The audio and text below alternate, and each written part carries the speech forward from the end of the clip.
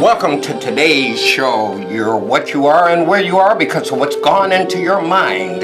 You can change what you are and you can change where you are by changing what goes into your mind. You cannot become what you need to be by remaining what you are. If you can't take a huge step to begin with, take as big a step as you can, but take it now. That's the key. Take it now. You can have everything in life that you want if you just help enough other people get what they want. Today's a brand new day, and it's yours. Welcome, ladies and gentlemen. I am Captain Mark, and I want to welcome you to So What's the Real Truth? Yeah, that's true. It's your truth, my truth, and then there's the real truth. Today we're going to get to it, and we're going to find out exactly what the real truth is about. And I have an exciting show for you today. Ladies and gentlemen, this is a live call-in show. So there's a telephone number right at the bottom of the screen. Get off of your butt and call in. You might as well call in now because the lines are already getting crowded, and we want to make sure we get your comment or your question. And today's guest, well, we have an election coming up. And you know, at the International Stevenson Foundation, we don't try and promote any candidates, and we're not opposing any candidates, but we want to give you some information. I think that the hottest race in this election on this coming Tuesday is going to be one for the first sub-circuit court position for judge. And we're going to be honored today with a guest that you're going to be surprised to hear some things about. But first, I want you to grab your ink pen and take down some vital information. Why? Because most of you are gutless. Most of you don't have enough guts to call in and ask any questions. Most of you have to be prodded. And remember, I cannot hear you talking to your television. You have to pick up your phone and call in. So don't be a coward. Call in and ask the question. Today, next to me is Judge Maryam Ahmad. Is that how we pronounce your name? That's close enough. Close enough, and we have to be able to spell it close enough also, because the Honorable Judge Ahmad is a current seated judge. And I'm going to tell you, she's doing a write-in candidacy for this position that she's running for, and it's a very controversial topic that we're talking about because there are a number of things that's happening with this particular race. So I want you to pay close attention. Welcome to today's show. Thank you, Captain Mark. So honored to be here. Thank you so much. Good evening, ladies and gentlemen. Now, let's get right to it. First, I want to talk about your background, because you are a current judge, and you're running for a different position for judge, or is it the same position? It's I'm running for the position of judge. Let me just explain. I was appointed judge by the Illinois Supreme Court 2 years ago in December of 2014 to fill the vacancy left by retired Judge Cynthia Brim. And so I'm appointed to the Brim vacancy. However, I'm running for judge, as you indicated so well, as a write-in candidate for the Hopkins judicial vacancy. So it's still a circuit court judge position. It's just a different vacancy for circuit court judge. Now, before we talk about this particular race that you're in, I want to talk about your background, because I understand that you have quite a background in the industry of law. You are, yes, currently a judge. You've been a sexual harassment officer for the city of Chicago. No, I didn't do it. Assistant public defender for the law office of the Cook County Public Defenders, a special assistant to the president on diversity at DePaul University, as well as assistant dean of multicultural Affairs at the School of the Art Institute of Chicago. Her education includes a Juris Doctorate degree from DePaul University, and as well as a master's from Bucknell University. Correct. You can find a lot of information about the judge if you go online and just Google her name. Yes. Speaking of your name, Yes. you know, a lot of people are going to have a problem writing in this candidacy, writing in your name. I don't think so. Well, in fact, I've met plenty of people who've had no problem at all writing it in. Well, okay, maybe it's just me. Well, fortunately, we have a lot of information as to how to spell my name. It's, as I explained, like the Old Testament Maryam, M-A-R-Y-A-M. It's spelled just like it sounds, so fortunately that's really easy. And Ahmad, A-H-M-A-D, and for those of your viewers who are football fans, they're familiar with the former football player Ahmad Rashad, and it's spelled the same way. Wow. So Ahmad is not an uncommon name, and fortunately, phonetically, it too is easy to spell. Very good. What if a person misspells your name on the write-in ballot? Well, fortunately, Illinois law states that what determines whether or not a write-in vote counts is voter intent. So those who are viewing the votes would look at what's written, and if it contains enough letters for them to determine that the voter meant me, that vote counts. So it does not have to be spelled correctly. And the other important fact is I'm the only write-in candidate. So it's either you're attempting to spell my name or another name. If it's another name, obviously that wouldn't count. If it's Susie Jones, it's not going to count. But if you get some of those letters, it will count. Well, you say that you're the only write-in candidate, but you know, I was taking a look.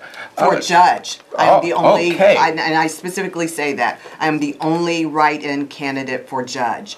There are other write-in candidates throughout the ballot. Yes, I see that there's about 15 But I am the only president. one for judge. And if you look at the very bottom, you see circuit court judge and my name. Okay. So that's how you know, in fact, if you live in the first sub-circuit. If you go to position 94 on your ballot, the first sub-circuit ballot, there's a line under the judges that has write-in. What geographical area does the first sub-circuit That's a very good question. The general lines of the first sub-circuit are 73rd Street to the north, all the way south to South Holland. And the dividing line is the Dan Ryan and the Bishop Ford Expressway. So Interstate 94 for ballot position 94. So that'll help your viewers make the connection as to which position it is on the ballot.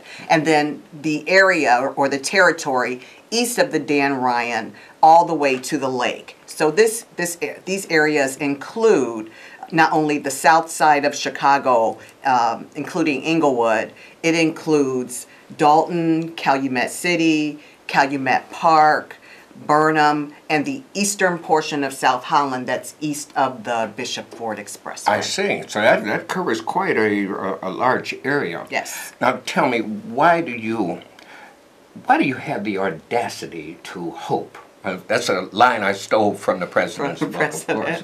But why did you have the audacity to hope that you could possibly win a write-in candidacy? First of all, I have faith in the people of Cook County, that the people of Cook County want to be represented by officials who are ethical and, in this case with the judge position, know the law and possess a firm understanding of the law. And that's the kind of background I have. I've been a judge for 2 years, as I say, a real judge for 2 years. I preside in criminal court.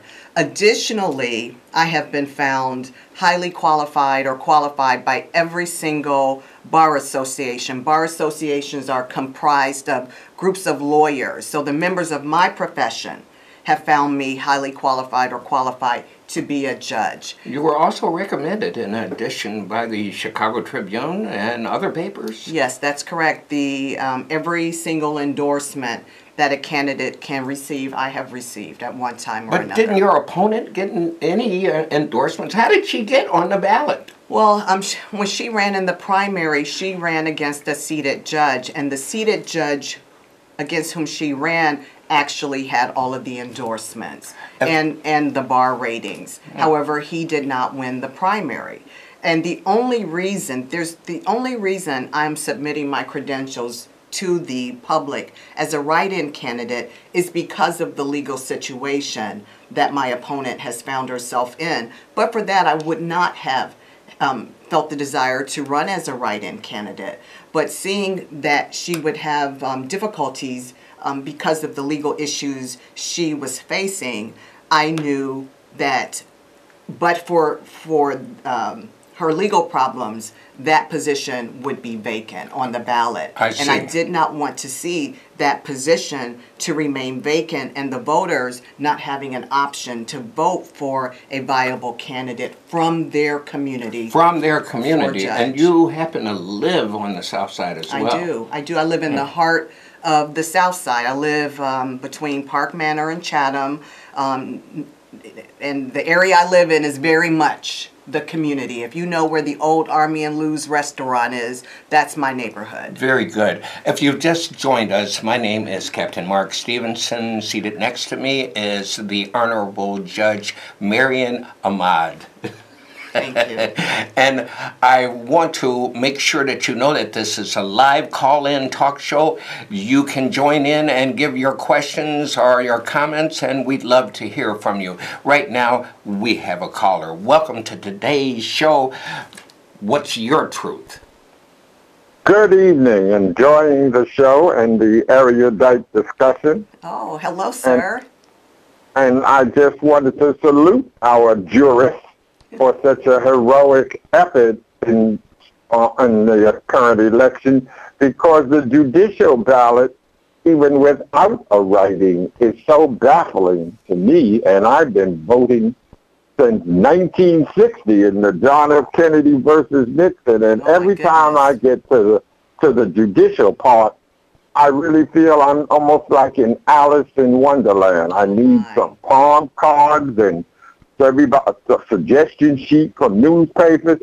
And in fact, to me, I just wish maybe after this election we could revisit the whole quagmire in general. But for you personally, I salute your efforts in believing that, you know, our voting public is smart enough to pick up a pen and just write your name in. And I salute you really for that. And thank you, Mark, for the show tonight, because you're keeping in your usual tradition of an informed electorate. It's the best safeguard for democracy. Thank you so much. Do you have a question, sir? Yes, that on the what is the actual procedure, and with an electronic machine, how do you write it? How do you write in? Excellent question, sir. So if you go to position 94 on the ballot, you will see my opponent's name. And below her name is a line. And that line simply says write in. Write in. That's simple. If you click on that line with the stylus that they give you to punch in your votes, if you click on that line, a keyboard pops up. And then you can type in my name on the keyboard. It's really easy. And sir, I'll share a story. A gentleman came out of one of the polling places on Monday and said to me, Judge, you tell everybody I'm 90 years old. And if a 90-year-old man can figure out how to write in your name, no one else has an excuse not to do it. Thank you so much, Your Honor, as I said, and that is so simple that even I, with GED, can take a shot at something like that. Thank you for your call.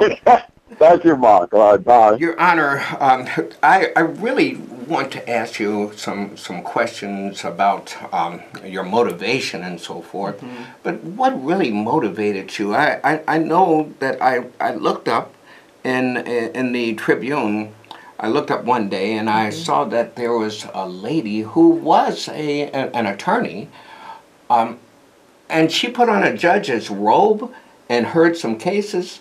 If I did that, I'd probably be in jail. How come she's not? Well, as a sitting judge, I can't comment about any investigations that are ongoing. Oh, this is an ongoing investigation. Such as the situation, yes, because of the pending felony charge and the license investigation. So I can't comment other than to say that the judiciary has to be held to a higher standard. I see. Because we're the ones who are responsible for meting out justice and following the laws. And you know what standard the public is held to, and your example and your hypothetical shows that you have an understanding. I have an understanding real clear that if I showed up in a courtroom with a robe and got up on the bench and acted like I was a judge, I know that this ex-offender would be a current offender.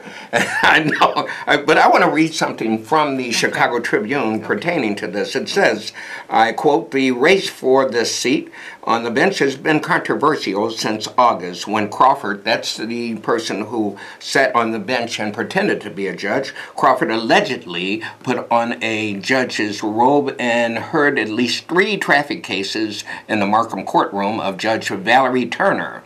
The cases had to be reheard. And that was done earlier this month. Crawford, a law clerk and staff attorney for Chief Judge Timothy Evans, was then fired. Turner was reassigned to administrative duties that did not include hearing cases. Now, that was a judge that allowed someone else to sit on the bench in her courtroom. How come that judge, oh, you can't comment on that. Because of but the how come, investigation. then you tell me, folks, how come that judge cannot be charged with allowing someone to be on there? We have another caller. Welcome to today's show. What's your truth?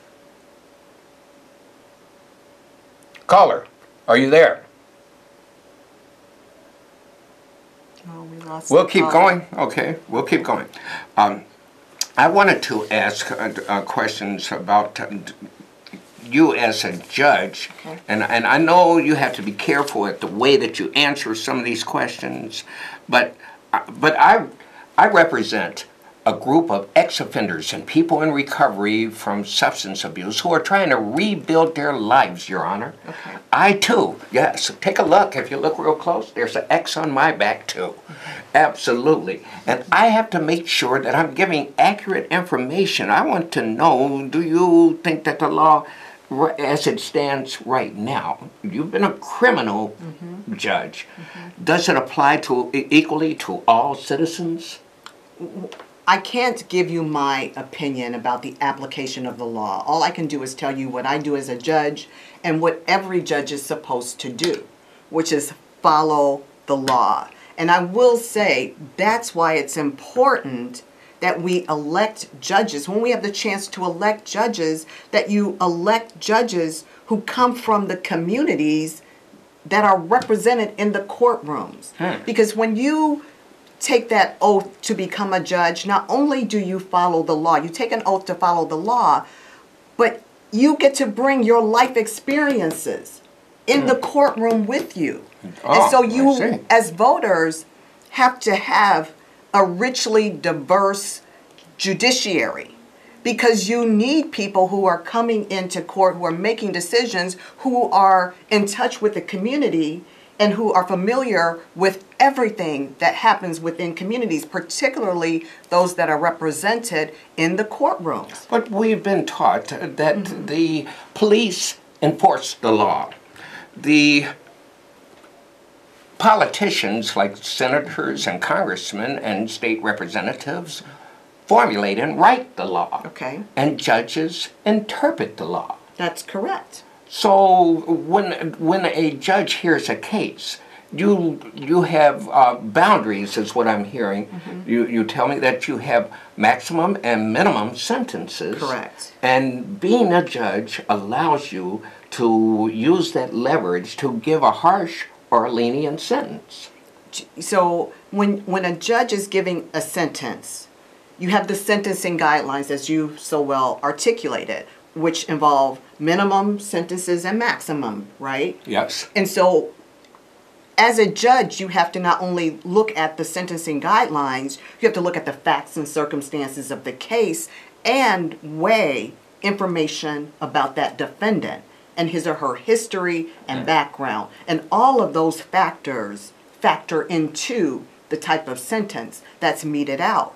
So that is what prevents cookie cutter sentences, right? That's speaking from a seat of experience. But I'm telling you, the electorate, the viewers, the voters have to be vigilant in making sure that the people on the bench have the background, knowledge, and experience in addition to the legal experience. Because I'm going to tell you, if you don't, as a judge, have a knowledge of the law, you cannot dispense justice, and you certainly cannot correct injustice. Okay. Because you don't know the law. So Well, you have to know the law and then have the experience, the life experience and the community experience, I would tell you. we have another caller, but first I want to ask this. Okay.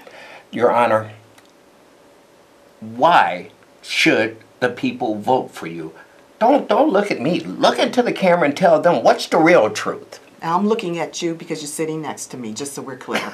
But in terms of voting for me, because of what I'm articulating, Yes. living where I live, the experience that I bring to the bench, in addition to having been an assistant Cook County public defender, I was also an assistant state's attorney for Cook County. So I'm one of the few judges in Cook County who's a criminal court judge who has worked as a public defender and a state's attorney. Why is that important? Because I know both sides. Wow. I know what defense attorneys are supposed to do for their clients. I know that the state's attorneys are charged with pursuing justice, not convictions.